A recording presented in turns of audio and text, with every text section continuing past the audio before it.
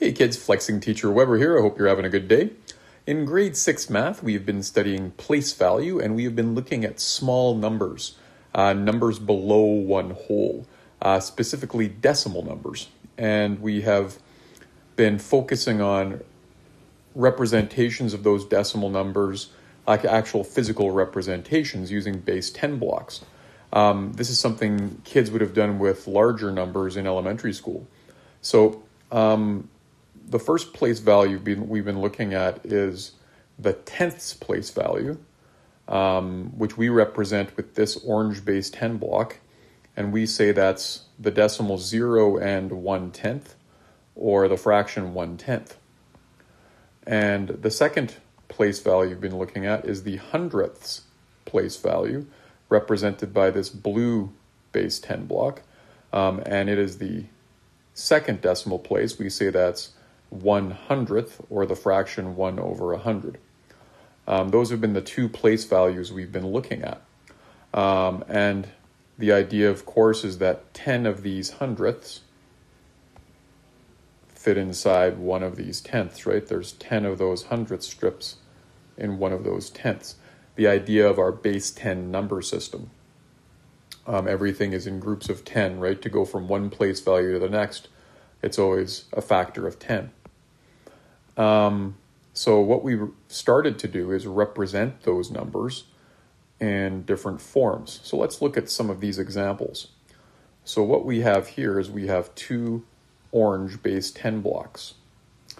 And to represent that in standard form, what I have the kids do is I have them write the one spot, write the decimal, and then make a space for the tenth and a space for the hundredths. The first place value after the decimal is the tenths. This is the hundredths. And we have 2/10ths, so we place the digit 2 in the tenths place value spot. Now we have 0 hundredths, so we can put a 0 in the hundredths, or even better, we don't have any hundredths. So there would be our number in standard form. Now we can also represent that number in words. We say that is 2/10ths. We say the amount of that value that we have, and we say the place value of the last digit. So we have two of them, and the last place value is in the tenths. So we would say 2/10ths. That's how we would write that in words. And then in expanded form, we'd want to show what this place value looks like and how much of it we have. So what we have is we have the tenths. So I'm going to represent this as a fraction. We have the tenths, and we have two groups of those tenths. So we'd say 2 times 1/10, or two groups of 1/10. When you're putting the number in expanded form, you're representing its place value, and you're showing how much of that place value you have. Let's look at another example. So here's our second picture, and I'm going to say that I have 0 ones. There's my decimal, and then I'm going to have a place value for the tenths and a place value for the hundredths. Now if I look in the picture, I have 1, 2, 3 tenths. So I put 3 in the tenths place value. And I have 2 of the hundredths, so I put 2 in the hundredths place value. And there's my number in standard form. Now how do I say that in words? Well, what I do is I just focus on the number and I say 32. I start off, ignore the decimal point, just say 32. So I'll write that part out. I'll say 32.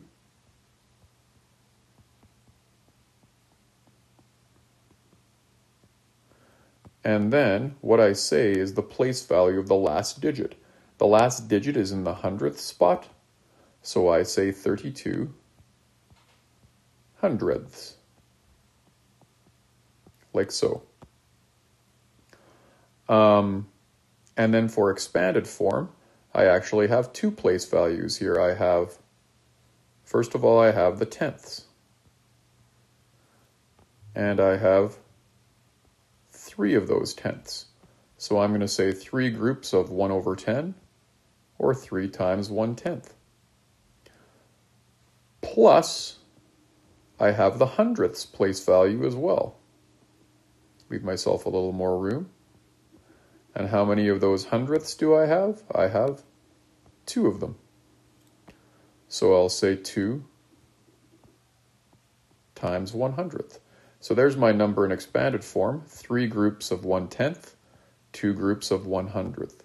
That's going to be the focus of what we're working on for the next little while.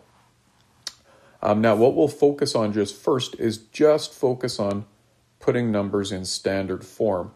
We'll actually do this in parts. We'll focus first on standard form, then words, then expanded form. So let's do some extra practice with just standard form today. So here we have another picture, and what I'm always going to do is I'm always going to have the kids put a spot for the ones, the decimal point, a space for the tenths, and a space for the hundredths. They also have a place value chart attached to their desk, and I'll send that home in an email as well. So it's good to have that place value chart there to remind them of the place values. Ones, tenths, hundredths. Now let's count how many tenths we have. We have 4 tenths. So I'll put a 4 in the tenth spot. We have 1/100th. So I'll put a 1 in the 100th spot. And I have 0 holes. So we'll have a 0 placeholder in the hole spot. And we'd say that number is 41/100ths. But right now we're just focusing on writing this in standard form. Let's look at another one.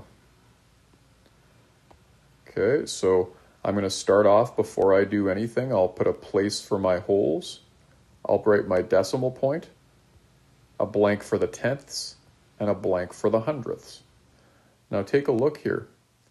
For the tenths, I have 0 of them. I don't have any orange base 10 blocks, so I have 0 tenths. That 0 matters. We have to have a 0 place value in the tenth spot, indicating that there are no tenths. That 0 placeholder matters.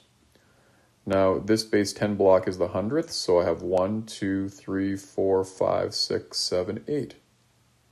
8 hundredths. And once again, I don't have any whole numbers, so 0 holes. And the way we would say this number, we would just say the number 8, and then say the place value of the last digit, so 8 hundredths. 8 hundredths. Some people might say 0 and, because we always say and for a decimal point, 0 and 8 hundredths. But we'll focus on writing numbers in words another time. Let's look at another example. So here we have the number written in words. It says 9 tenths, and let's write this in standard form. So once again, before we get ahead of ourselves, let's put a blank for the ones, a blank for the decimal, a blank for the tenths, and a blank for the hundredths. Well, I don't have any holes, so 0. I have 9 tenths, so 9. And I don't have any hundredths, so I could write a 0 in the hundredths, or I could just write this as 0 and 9 tenths, like that. So I either have 0 and 90 hundredths, or 0 and 9 tenths. It's the exact same amount. Let's look at one more. 68 hundredths. So once again, I'll put a space for my ones, I'll put a decimal, I'll put a space for my tenths, and a space for my hundredths. 68 hundredths. 68 hundredths. Well, that must mean I have a 6 in the tenths, I have an 8 in the hundredths. Doesn't say I have any holes, so I have 0 holes. And there's my 68 hundredths. Oh, check this one out. So now we have a number written in expanded form. Look at this. We have the tenths, the hundredths. So same idea every time. I'll write a space for my ones, decimal, space for my tenths, space for my hundredths. Well, I have 0 holes. It says I have 6 tenths, so 6 in the tenths, and it says I have 4 groups of 1/100th, so 4 in the hundredths. And there's my number in standard form. I would say that is 64, and the place value of the last digit is the hundredths, so 64 hundredths. Do one more here. This one's also an expanded form. It's 8 hundredths.